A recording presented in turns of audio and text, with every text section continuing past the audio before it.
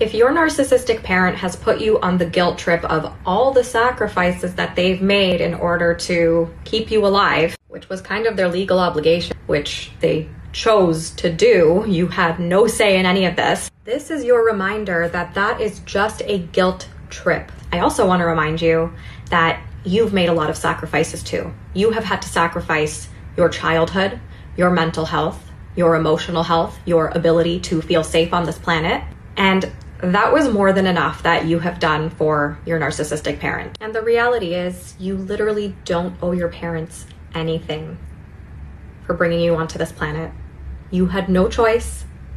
You were just brought into this circus that they imposed onto you. And normal, healthy parents don't actually impose this sort of sense of responsibility onto their kids. They want their kids to grow up to be healthy, functional adults. But for narcissistic parents, that's not their goal. They want an extension of themselves that they can control for the rest of their lives. Your boundaries, whether it's low contact or no contact, are completely valid. And their argument that they made sacrifices for you was a choice disguised as a guilt trip, because people who feel guilty are easier to control. You were brought into this circus by no choice of your own. And now that you're an adult, you're making the empowered choice to live life on your own terms. And that's amazing.